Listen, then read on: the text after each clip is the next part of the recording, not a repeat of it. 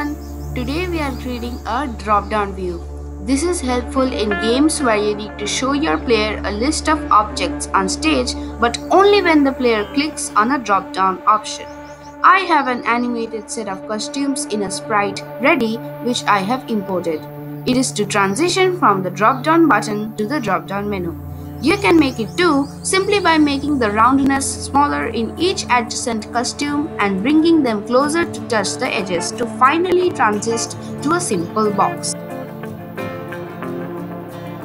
You can see that we have a smoothness glide block ready. If you want to see the short tutorial on this, then click the white button at the top right corner of the playing video. There are two styles of this drop-down menu, starting off with the first one. I will take in a broadcast receive block and make a new broadcast called Start Dropdown Selection. This is because you might not want the drop-down button to show up the moment your project starts, so you can control when it shows up simply by putting in the broadcast block at the place of code where you want it to show up. We will make it hide when the flag is clicked and let it show up when it receives the broadcast. You can see that we have put our sprite at a convenient position where the drop-down button looks cool. We will make it go there when it receives the message too. To give it a cool effect, I will make it set its ghost effect to 40 at the start till the screen is tapped. We will make it so that it becomes clear when hovered by the mouse and back to its faded state.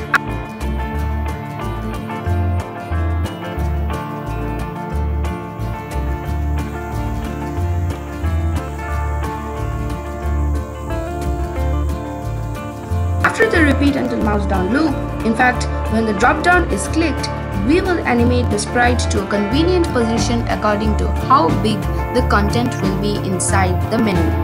And then, when the mouse pointer is no more touching the sprite, it will animate back to the position where the button originally was.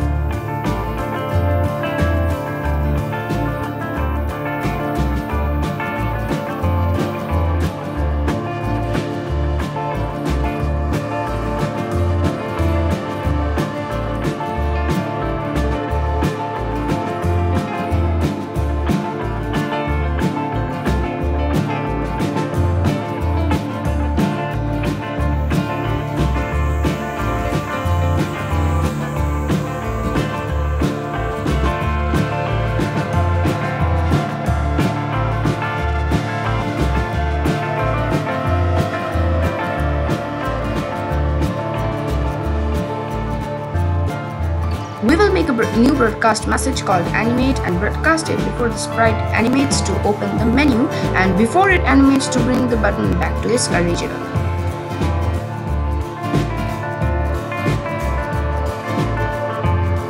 When the sprite receives the message, we will make it repeat the number of times it needs to reach the last costume from the first costume. Now, if it is receiving the message when the costume is already the last, then we want to repeat till it is the first costume by doing switch costume to costume number -1. In order to make it understand when to process which piece of code, I will put the repeat 10 block next repeat 10 next costume block in an if costume equal to 1 block and the repeat 10 switch costume to costume number -1 block in its else part.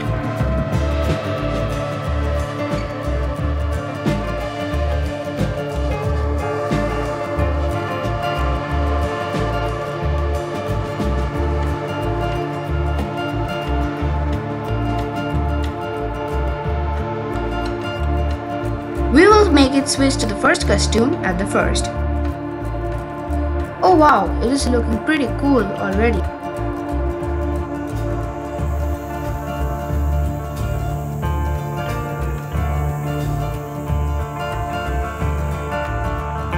Here we import a sprite with many characters.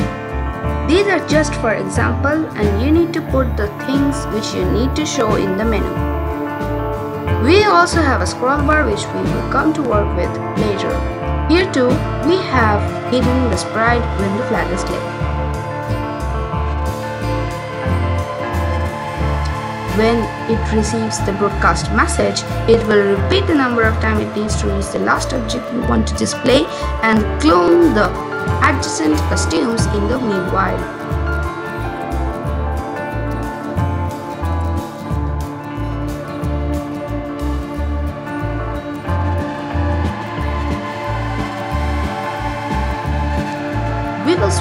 the first costume when the menu is launched.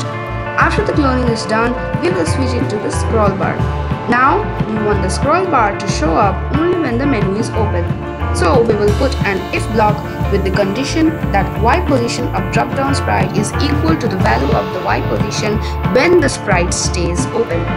We will make the scroll bar show when this is true and else hide. Finally, we will put all of this inside the repeat until block.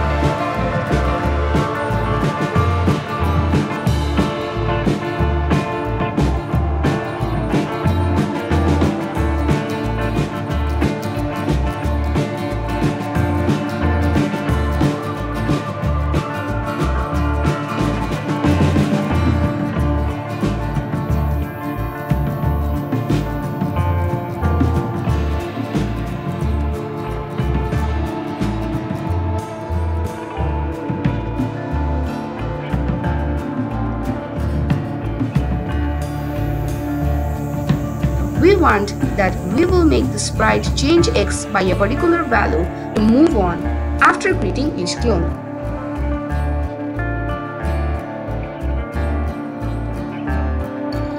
When the clones are created, X position shall remain the same of where the clone was created. We will set the size of the clone to its maximum before the go to block and we will reset the size after it.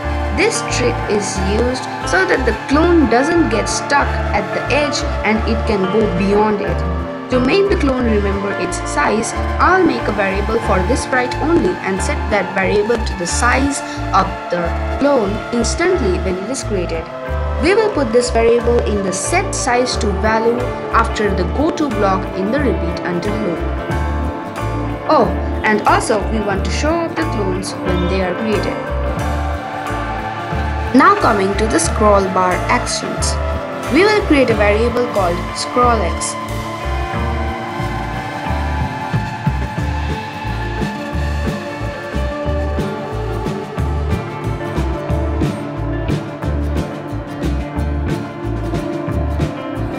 We will make the bar wait until it is being clicked or the menu is no more open, and after that we will put an if statement to test if the scroll bar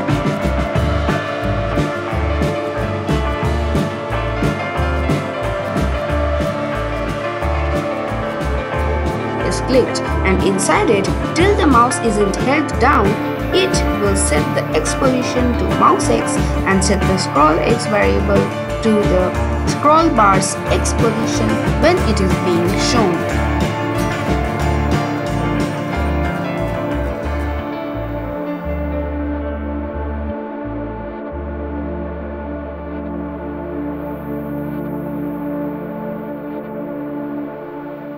We will set the size to 100 when switching to the scroll bar and set it to 40 or any size you want your objects to be before creating the clones.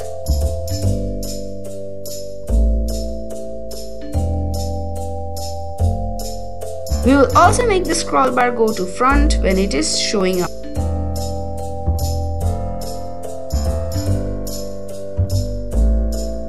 In order to make the clones remember their X position, we need to make a variable called myX for this sprite only and set it to the clone's X position when the clone is created.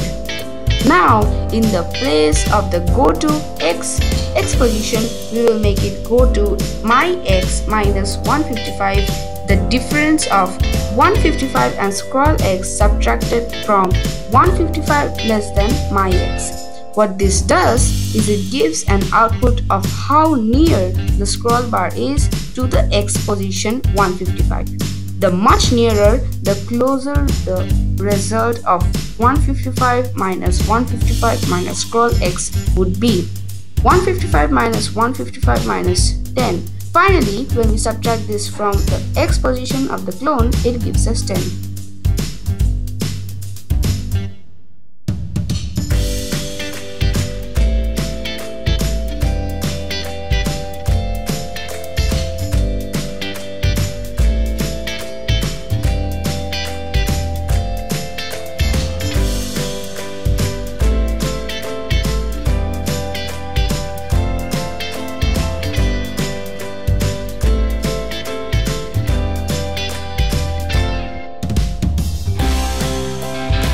Moving to the other way this drop-down response can be formed, we can replace the repeat until block with a wait until touching mouse pointer and put the set ghost effect to 40 block before the wait until block and the clear graphic select block after it. It's almost done. But to make sure that if by chance the menu closes while we are dragging the scroll bar, we will do wait until not mouse down or Y position of drop-down sprites is equal to that of when it is open. Now we need to make this drop-down engine stop at a point systematically. For this, we will create a variable called exit drop-down menu and set all the repeat ended conditions to exit drop-down menu equals 1, and we will also add an or exit drop-down menu equals 1 to all wait until conditions.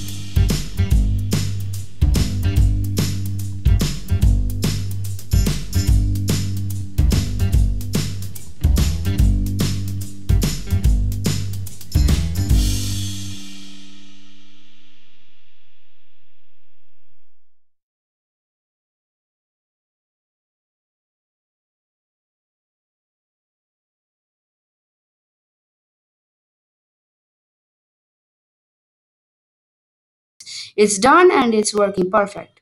Thanks for staying with us till the end of the video. Like the video and subscribe to my channel. Coming soon with another video. Till then, bye bye.